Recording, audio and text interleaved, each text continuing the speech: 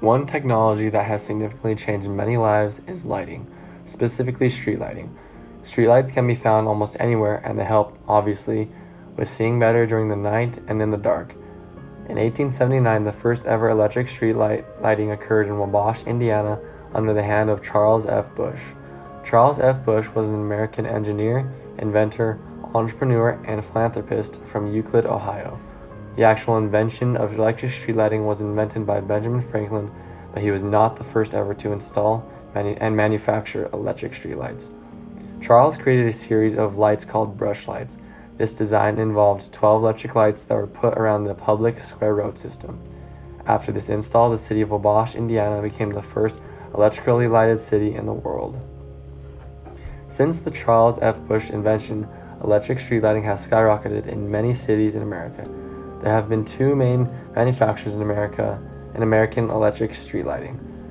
General Electric and Westinghouse have created many different designs of electric streetlights, such as lanterns, cobra heads, and smaller light fixtures.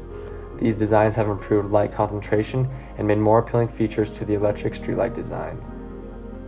Electrical street lighting would not be possible without first receiving the right amount of electricity to power the streetlights. Electricity is a form of energy resulting in the existence of charged particles. This is created by the movement of electrons between atoms. Electricity is then generated through different stations such as wind, coal, natural gas, or water. The most common way to generate electricity is today through the natural gases.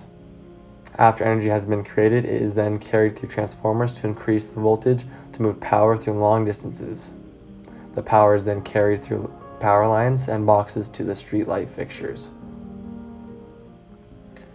Electric street lighting was created to make certain situations such as walking, driving, and many other activities in the dark much easier. This design and manufacturing of electric street lighting is simple and has had much success in many communities around the world. Electric streetlights are considered in most parts as a protective method. These are considered this because they are an extension in hours where light can be present. Streetlights have made the environment much safer by eliminating after-dark accidents as well.